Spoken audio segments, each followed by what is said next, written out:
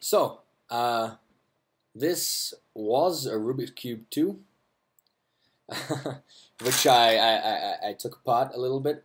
So basically, I wanted to see how this new spherical core worked. I didn't know if it was any different to kind of the regular cross core that we have here, which is basically just, you know, three lines intersecting, basically. It's like a 3D X, Y, and Z that continues to go through each other. And it just ends in each of the centerpieces, right? But when I started looking at this Rubik's Cube, what I saw was it's spherical in the center. And I was just curious how it worked. It was a pretty fast cube. It was really nice. I just wanted to see what was happening. And basically what I found is you can edit the cube, really. You can loosen the screws and tighten the screws and make it smoother like you can with a normal cube. You just pop out the center pieces and loosen them up. So I was just kind of curious of how it worked, especially considering each of the pieces have like plastic in the center. They're like flat to the plastic. They're not stickers, but they're pieces of plastic. So I was wondering for a while how to get this apart. I looked online. I didn't find anything. I looked all over YouTube, everywhere. I found absolutely nothing. Even on Reddit Cubers, there was no posts. So I thought I'd make just a quick video and show you guys how I managed to get this apart, just in case anybody else is curious like I was. So if you can see on the sphere here, there are these like pinch points you can see here, and there's also two here. So you have this kind of weird finger movement. So you're kind of like interlocking your fingers like this on the ball. So there's two kind of horizontal and there's two vertical to each other here on each side. Assuming I basically assumed I'd press those and the cube would come apart, this spherical core anyway. But I found it didn't work. And it was pretty difficult when all of these centerpieces were attached here, and I was trying to kind of move my fingers around them. So I thought I'd just make this quick tutorial. So basically, I'm not going to do the whole thing. I'm just going to show with one centerpiece. Otherwise, we could be here for a little while. Okay, let's get going. So what I'm using here is basically a little knife, a little scalpel, and a really small screwdriver. Just any electrical screwdriver, really small. Okay. So what I had to do first is these plastic pieces give me access to the screw, right? But they're not glued down. They're just pushed in, and they have these like little caps that stick them to the side. Now you have to be pretty careful with this because it's a knife. So I mean, no matter what you do, it's never going to be too safe. So let me just move my camera down a little bit here, and so I just put it into the side, push down just a little bit, not so much that if it flies off I'm going to get stabbed in the hand. Just really carefully try all the sides, and basically I just kept trying kind of where it was weakest, and there I felt a little thing. And also what you'll find is it starts to lift up a little bit, and if you pry on that just a little bit, the cap will fly off across the room.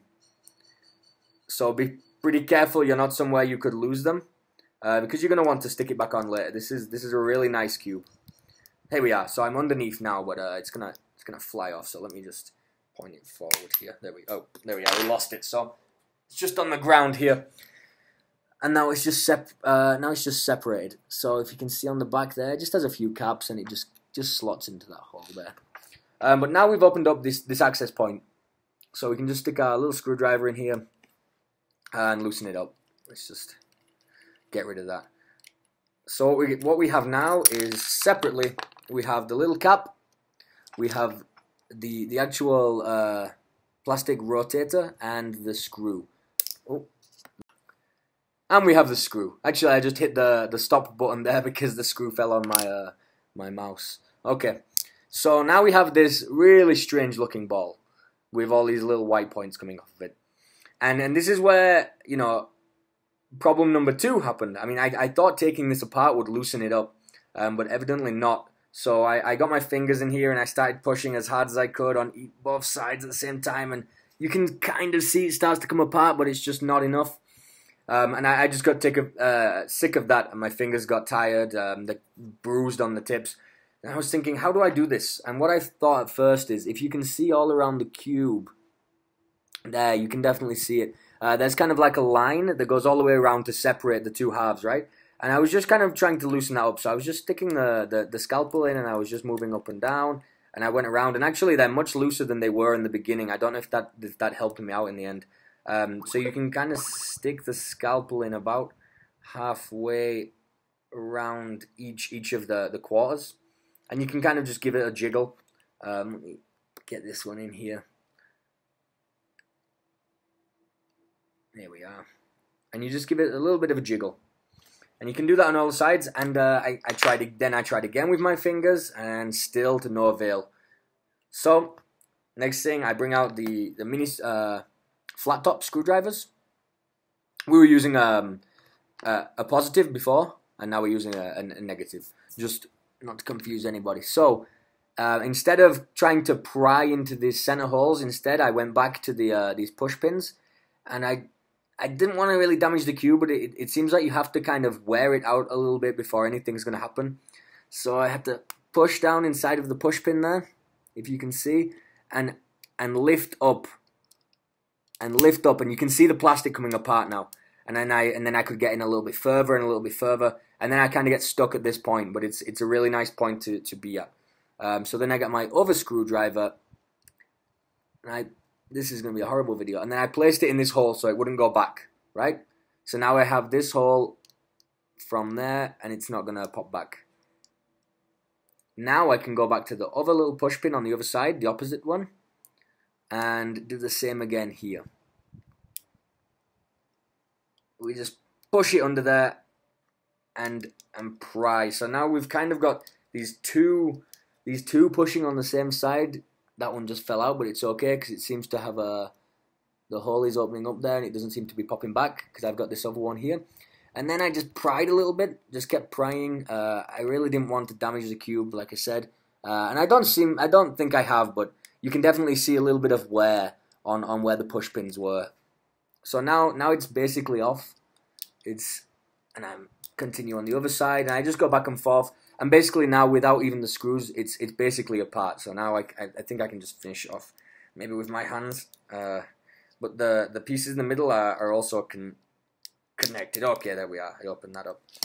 And what you'll find is inside we have like this thing here. So let me just hold up one half. So we have the one side, 2, 3. So we have half of the circle here with 3 of the centers. If you look inside, it's kind of like a hole here, all the way across. And on the other side, of course, we have 1, 2, 3 of the centers. And if you look inside, is more like the male side of that.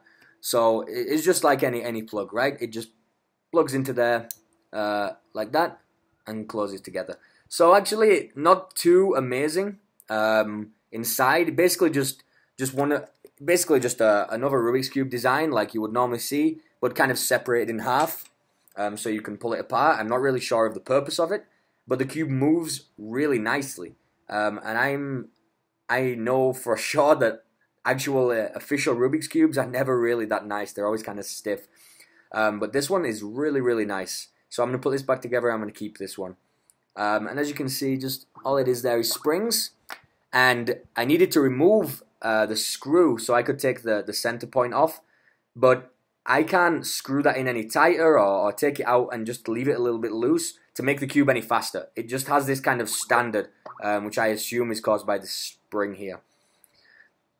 So, I mean, we can just clip it back together like no problem. Just squeeze it and let it click into place. Maybe I'll need to use my my screwdriver to get that back on. Actually, I just clicked it back on a second ago, and then just before I made this video. Takes a little bit of force. Maybe I'll use my screwdriver so I don't damage this pin here that I'm pushing a bit hard on. Okay, well I hope that's sufficient. I know it really confused me for a little while to get this little thing open. In the end, it wasn't anything too special, but you know, curiosity of what was inside here. What was this little thing hiding? So I'm going to put this back together, and I'm just going to keep it as a cube. It's very nice. Okay, well, thanks for watching.